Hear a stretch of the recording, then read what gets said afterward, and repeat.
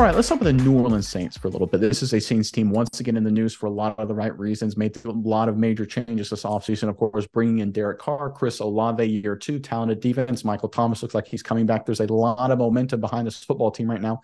And we've got an outstanding report behind the smart money, the smart minds in football that think the Saints are going to be a lot better than people expected 2023. In fact, they're poised to be huge contenders. Yeah, Nick, I think this story you dug up about the New Orleans Saints is enough to get the Saints fans pretty excited. I think the Saints are going to surprise a whole lot of people with all the talent on this roster. How could you not expect such a thing? But we don't want to talk about all of the talent on the roster today, Nick. We don't want to talk about the superstars in Saints history. Today, we want to talk about the hard workers. We want to talk about the grinders, the everyman, the average Joe player on the Saints who came in, was consistent day in and day out, and was a strong contributor to the Saints team. These are the guys that don't get all the recognition. So let us know what guy, in your opinion, matches that description of a New Orleans Saint, and tell us about him in the comment section below. We're really excited to hear what you got to say. But Nick, how much are the Saints going to surprise us this year? Yeah, before we get into the story, Miles, I got to vote for Heath Evans. He was only with the Saints for a couple of years, but this guy was a grinder, great fullback, old school kind of guy. I actually had a chance to hear him speak in high school at a banquet. Really smart, really great guy. So my vote would be Heath Evans. But anyway, talking about the story here, look, this is the time of year where all the big money, all the smart money breaks down and projects who's going to be successful into the 2023 campaign. And the sort resource we'd like to use is Pro Football Focus, or PFF. We refer to it for short. What they do is they watch every single game, every single snap, every single player, and grade everybody out. They've created just a massive database of performance, combine it with past performance, project it out into future performance, look at who plays each other, when, where, and how, and then simulate multiple times to come up with an average expected win total for the 2023 season. They do it before every season. And this is one of the most accurate, the most consistent projections we find. They do a great job over at PFF. Highly recommend them. Miles, if you want to go ahead and throw up what PFF's reports were from their simulations, there's a big surprise involving the New Orleans Saints, not to us anyway, but maybe to some Saints fans out there. So you see at the top of their list for most projected simulated win totals, you have Cincinnati Bengals, Kansas City Chiefs, Philadelphia Eagles. Makes sense. San Francisco 49ers, number 4. Those 4 teams were in conference championship games last year. Buffalo Bills are a top flight contender. But there at number 6, you see the New Orleans Saints. They're projected to have the 6th highest win total per their simulation count for 2023. Miles, we've been high on the New Orleans Saints for a long time. I'm very impressed with how great their roster is. I think they're underappreciated in terms of how good their coaching is. Derek Carr is a question mark just because he's new to the franchise, but they obviously made a lot of smart moves. Bringing in John Gruden to help support onboarding him a little bit was a smart move. I think we're going to see huge dividends, and I'm excited to see that the folks at PFF agree. I'm curious what your thoughts are on this, Miles, but before I throw it over to you, I want to remind everyone that we have produced our first documentary style format about the New Orleans Saints, about a forgotten moment in New Orleans Saints history. All you Saints fans, I'm sure you will really appreciate it. So make sure you stay tuned to the end of the video. We'll put a link in the video, also in the description box below, giving you a quick, easy access to our brand new Saints documentary. Make sure you check it out and give us your feedback. All right, Miles, I'll throw it over to you now. What do you think of this report involving the New Orleans Saints? Yeah, Nick, I want to tell everyone we worked really hard on the video, did a lot of research. I think there's a lot of great information you probably forgot about in there. You're really going to love it. So go check it out.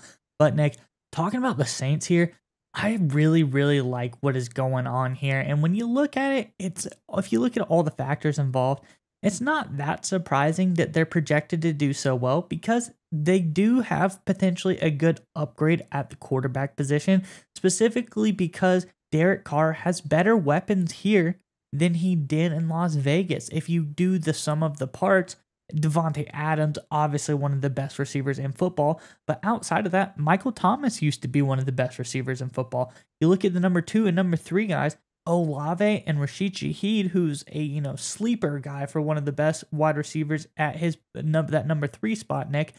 This Saints receiving core is very solid. And I think Derek Carr is going to have a lot of options instead of being forced just to look at Davante Adams, stare him down every single game, hand the ball off to Josh Jacobs. And can't forget, they have Alvin Kamara as well. So despite all of that offensive power, Nick, I think this team looks really good. And I'm not surprised that they're 6th in this model projection of who is going to have the most wins in the NFL, because you also look at the other things. Their strength of schedule, as of right now, there's not really too much that you can put into strength of schedule until the season actually starts. We don't know who's going to be hard and who's not. They have a pretty good start to the season. They start Titans, Panthers, Packers, Bucks, Patriots, Texans. That's a pretty good way to gain some momentum 6 games through the season, Nick. I really like the start that they have at the beginning of the season. Then they get a little tester in the middle of the season, another easy patch, and then finally division rival Atlanta Falcons last game of the season. Going to be a tough one as well. But I like how the Saints are set up this year to come in, and I think they can knock out like maybe easily 5 of those 6 games really early on and get a super strong start, really building Derek Carr's confidence. That's the key for me there. What do you think about that potentially? Yeah, I think that's a great point. Obviously, getting out to a fast start, because if you look at Derek Carr with the Raiders, he's actually had to overcome some struggles early in the career. If they get off to a fast start, I think that'll pay huge dividends for him. But look, this is also an NFC, not just an NFC South, but an NFC in general that's wide open. You have the Philadelphia Eagles. Jalen Hurts are obviously fantastic, but last year was kind of a magical season. They got a lot of great injury luck. I don't think they'll be as good this coming year. The 49ers are talented, but quarterback position, what's going to happen there? A lot of question marks. And then you look at the rest of the teams. You have the Dallas Cowboys, which are perennial, basically disappointments. They're always good, not great. You have the Minnesota Vikings. They were kind of a fraud last year. The Detroit Lions, I think they're going to be better, but how good are they really? The Green Bay Packers, Jordan Love. I mean, you go down the entire list here. The Seattle Seahawks are young. The LA Rams feel like they're in a little bit of rebuild. The Arizona Cardinals are terrible. You look at the NFC South. You have the Carolina Panthers, rookie quarterback. You have the Tampa Bay Buccaneers. Who's going to play quarterback? Is it Baker Mayfield or Kyle Trask? Does it really matter? They're probably not going to be very good. I think the Atlanta Falcons are going to be tough. But again, still Desmond Ridder, year 2. We don't know exactly what we're going to get. Everything is actually shaping up really well right now for the New Orleans Saints.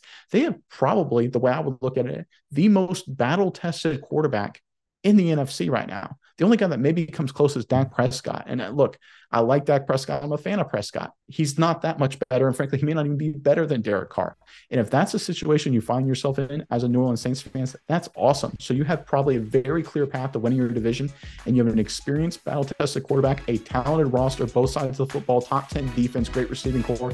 Everything looks fantastic right now for the New Orleans Saints.